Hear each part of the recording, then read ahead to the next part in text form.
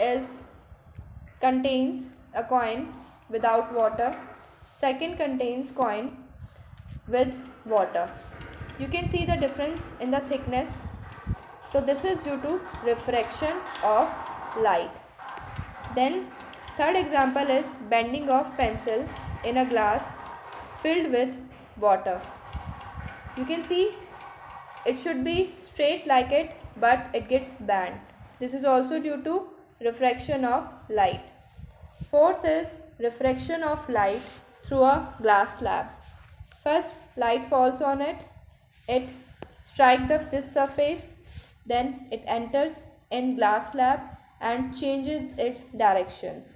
Then again it incidents on second surface and again it changes its direction. So this change or this bending of light is called refraction of light. Now the next topic is types of medium. Types of medium. First is rarer medium and second is denser medium.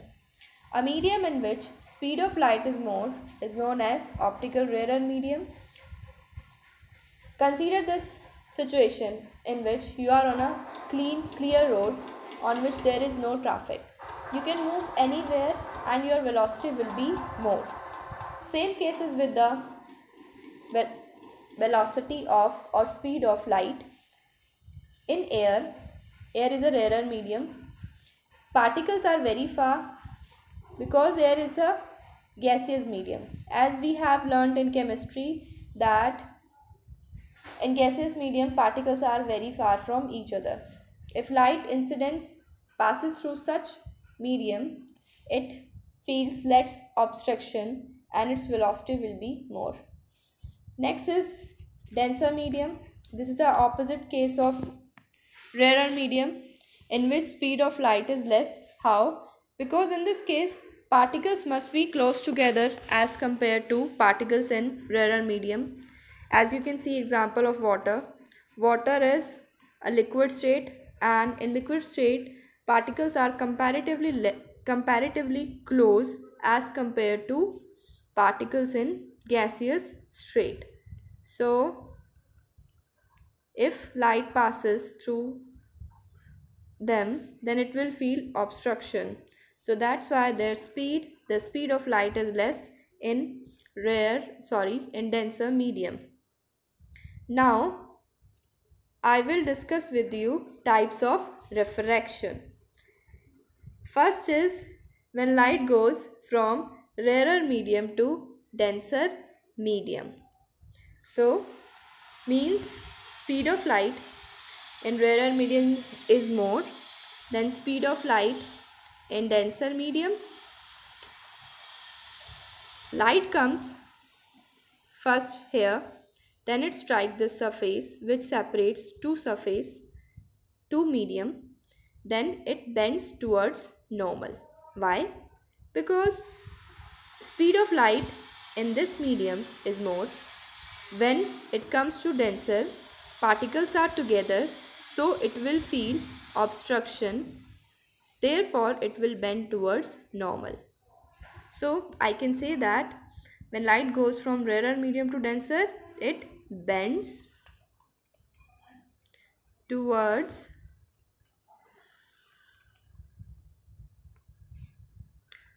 normal.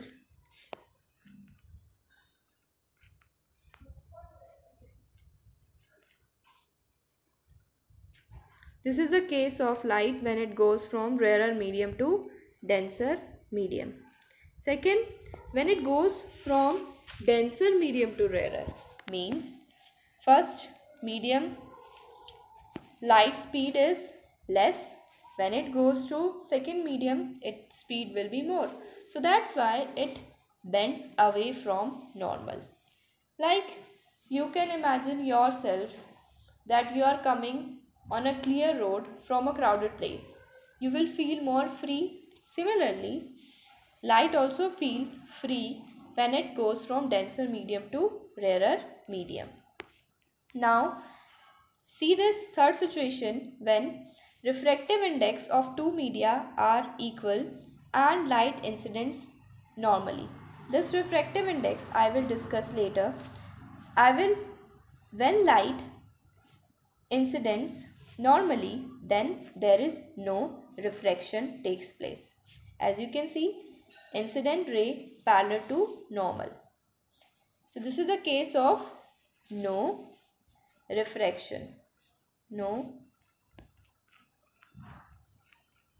refraction.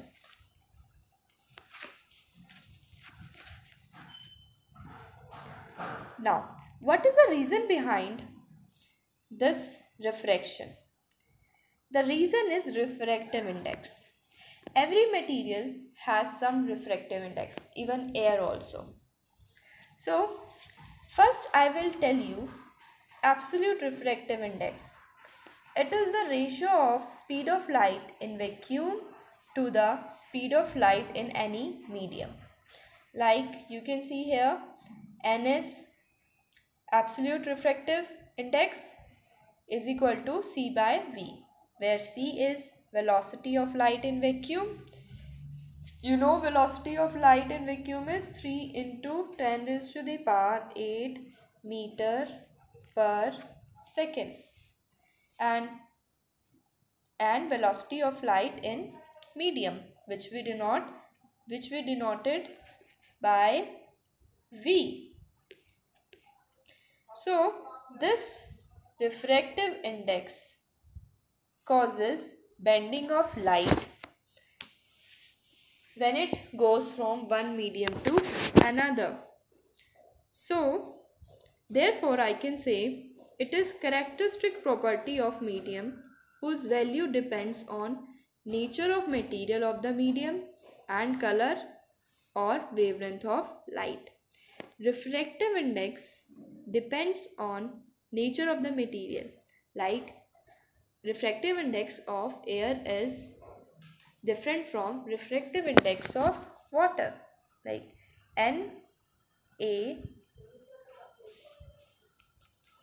refractive index of air is different than refractive index of water or refractive index of oil.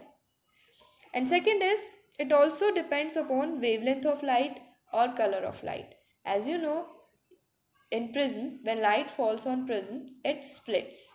You must have seen with prism or scale, when you see anything from scale, you see spectrum of color. Spectrum of color means like the colors you see on rainbows. So this is due to color, due to dependence of different colors on refractive index.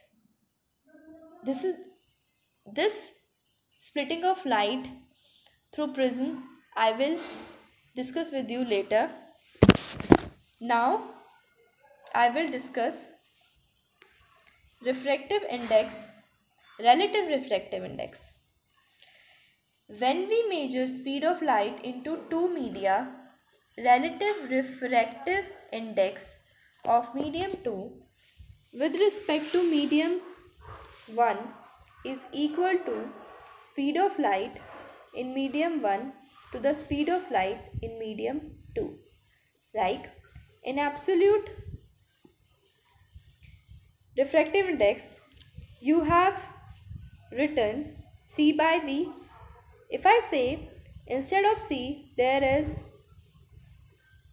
a medium which is not air, then you can't write C here, you will write something else.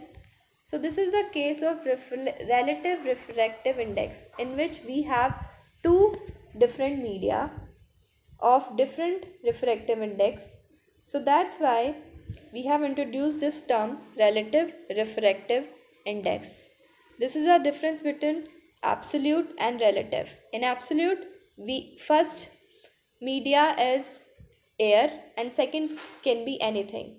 But in relative refractive index, both media are different from each other.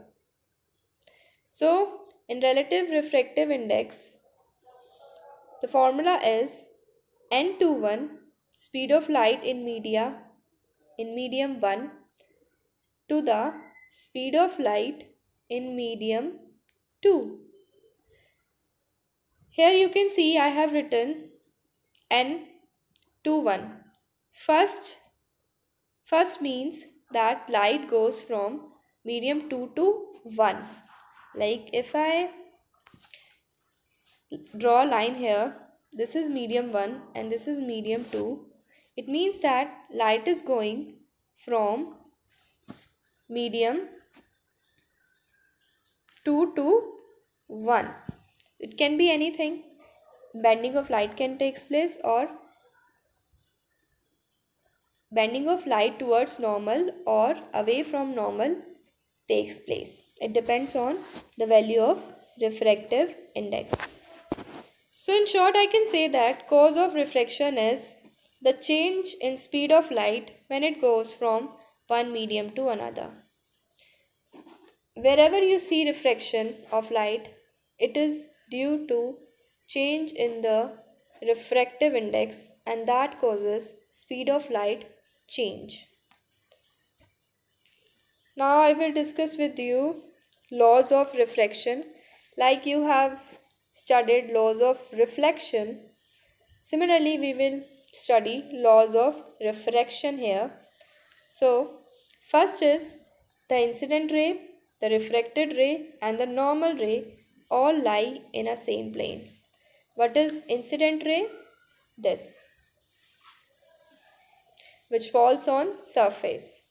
Normal, which we draw normal to the surface separating two media.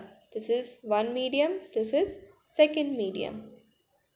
And refracted ray is the ray in the second medium. So in this case, this is refracted ray, as you can see in picture. So this is, so you can see incident ray, normal ray and refracted ray all lie in a same plane. Means I can draw all these three rays on page. If I cannot, like this is x-axis, this is y-axis. If I say to draw z-axis, then you draw here. It means that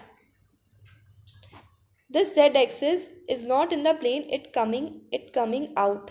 But I cannot draw on the paper, so that's why I have drawn z-axis here.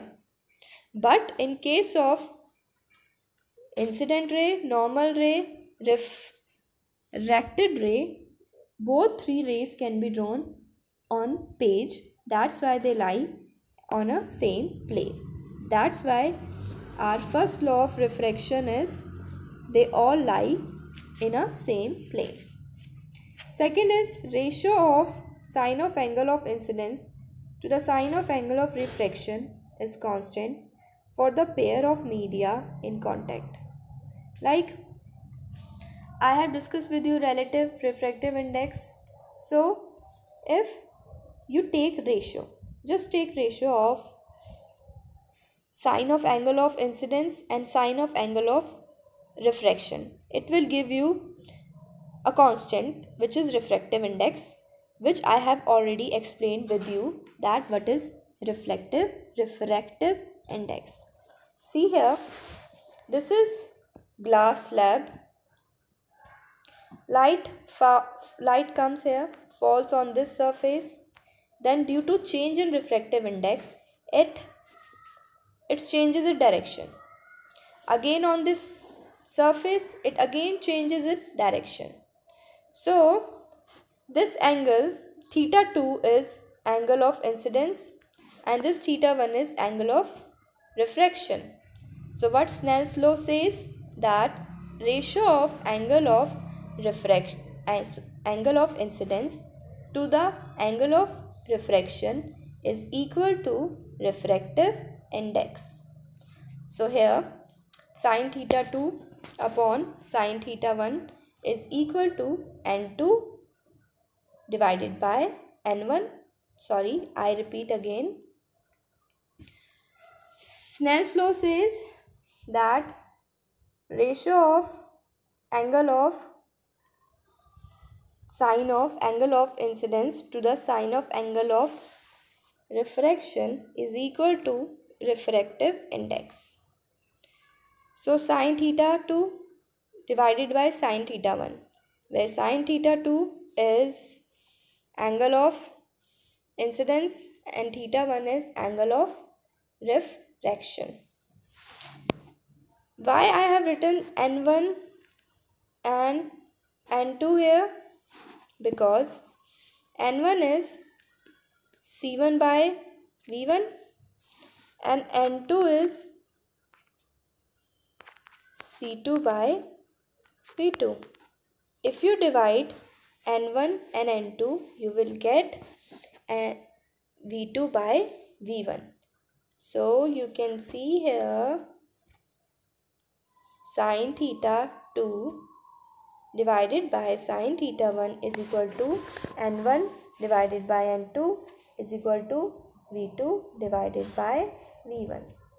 So that's it, class. This is the brief introduction of laws of refraction. Thank you.